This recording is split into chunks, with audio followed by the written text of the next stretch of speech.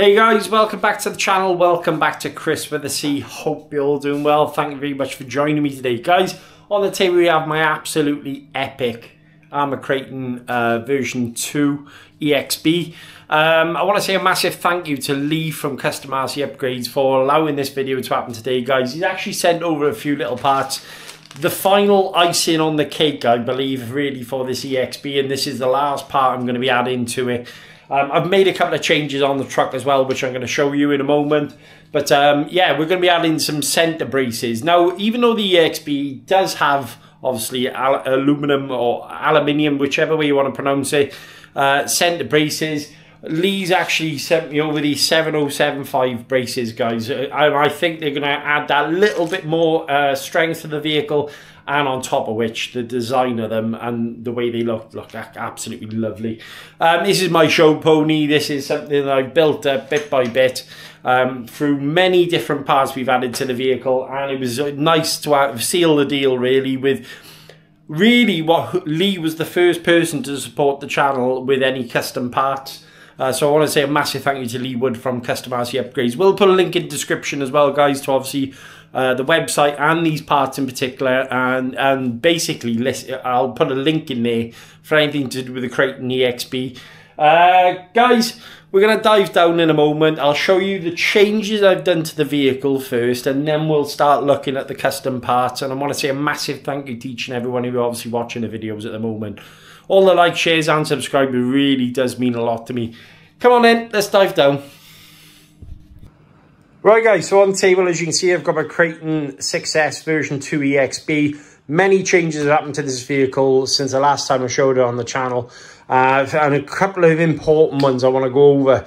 As you can see, guys, we are now running a full Hobbywing Max 8 G2 system. It's the 2250 kV motor at the 4278, so that's going to provide a lot more torque and also a little bit more kV.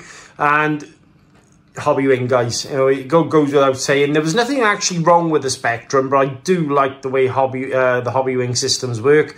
I've done a lot of work on wiring and making sure everything's right. I did have to change the servo over because I did have one of my DS3235 Pro servos go out on me today. As I mentioned in the last video, we have upgraded the hinge pins and also the diff cases, and everything else has gone on. I've added some custom little bits that I've done myself. As you can see, made a fan guard. These actually are fan guards from a PC server fan case. And what I've done then is added this mesh that a friend of mine, Martin, all I've done is trimmed it and cut it. As you noticed, I've relocated the on-off switch by there. This is borrowing the holder from a Team Corrali, and I've mounted it onto the actual roof protector, the bars, the roll bars, basically onto the car itself, and just kept the wiring up over. I had a little bit of guidance from a friend of mine, Arrma, or Phil, as I know him. Basically, we've relocated the ESC. I actually had it facing the other way around. Now the problem is this blue wire here, wire A, was actually touching the screw. Well, I say screw. It's basically like a hinge pin that goes through, and it was catching the wire. So what I've done is actually flipped it around, made some holes in the bottom, and then relocated the ESC, but I think it looks pretty cool. The other thing, I am now running on a 15 tooth pinion, but because I'm running a 40mm fan, running at 8.4 back, the temperature should be pretty good. As you can see, do have the Method RC wheels on. Yeah, absolutely awesome. Right, okay, so let's just have a quick look at the Custom RC Upgrade parts. Now, as I mentioned, Lee has been a big supporter of my channel, and I've been a fond end user, basically. A little bit of dirt on there from the wheels. Sorry, guys. I have been a fond user of his parts for a while now, and always with great success because the machine quality. Now, guys, if many of you don't actually know, Custom RC Upgrades, Lee's main business is actually making machine parts for many things, from things like Formula 1 cars to parts for the Ministry of Defence and stuff like that. And obviously Custom RC Upgrades is his hobby is obviously the RCs, so he's turned that into using his business and obviously his hobby, and started making parts. Now, what Lee does, like I've spoken about it on previous videos when I've talked about the Arrmas, e.g. the 3S and 4S cars. Lee takes the parts out. If the car breaks, he'll go and make a part for it. Now, Lee clearly believes that these parts needed upgrading. As you can see, the EXB versions are on there. Apparently, by all accounts, they haven't been known to bend, but these are actually made out of 7075 T6 aluminium, and they're milled, machined out of a piece of aluminium and milled, basically, rather than sort of something that's been formed, e.g. kind of like poured into a pot and just made out of a cast. But as you can see, these are all machined, really, really gorgeous looking. What we're going to do now, guys, is I'm going to start taking the car apart. It's quite simple to do this. As you can see, there's a screw there. This on the chassis itself, then at the bottom, 2 screws underneath, same at the front end.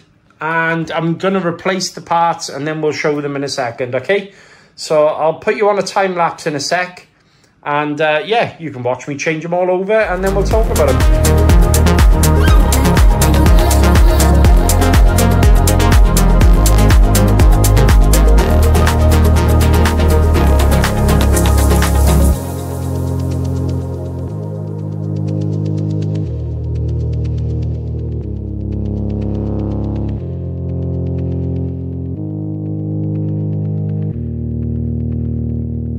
Right, guys, okay, so as you can see, I've got the screw out now. I've actually got the centre brace out of the vehicle.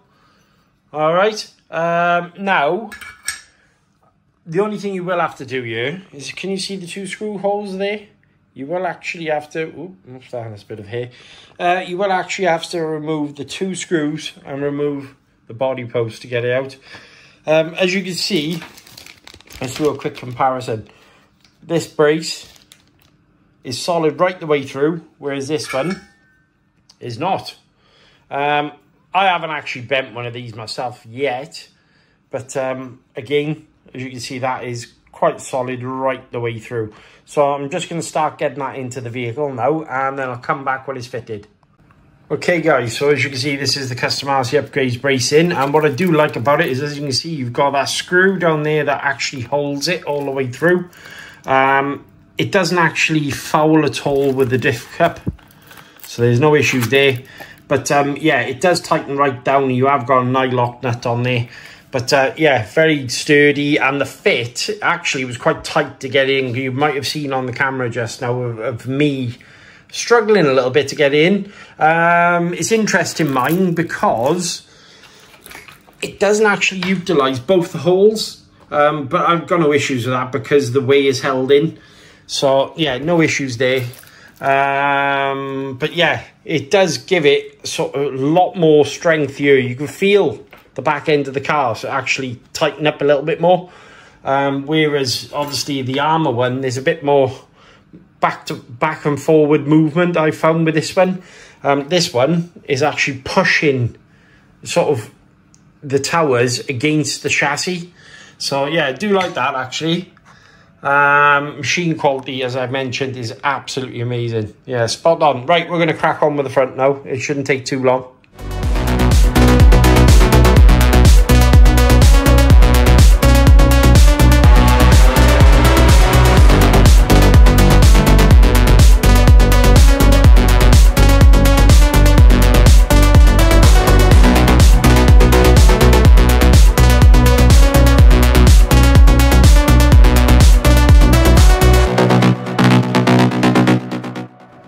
Right, guys, so what do you think?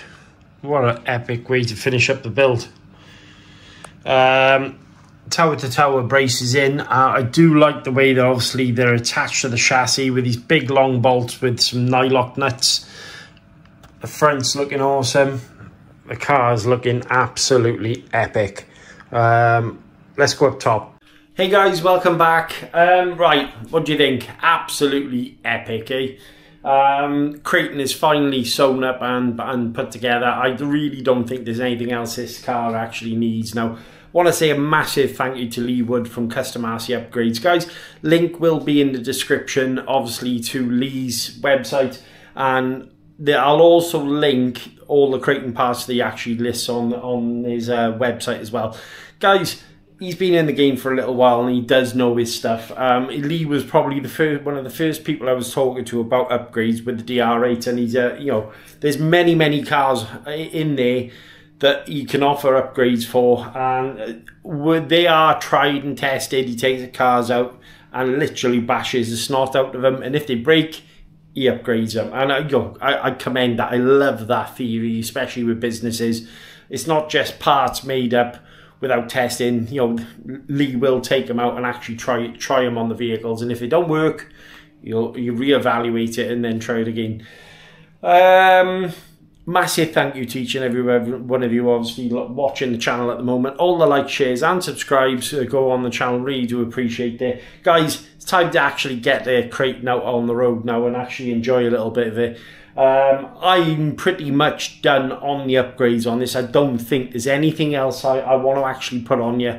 I think it's gone way beyond what I expected it to anyway, just like all my other cars.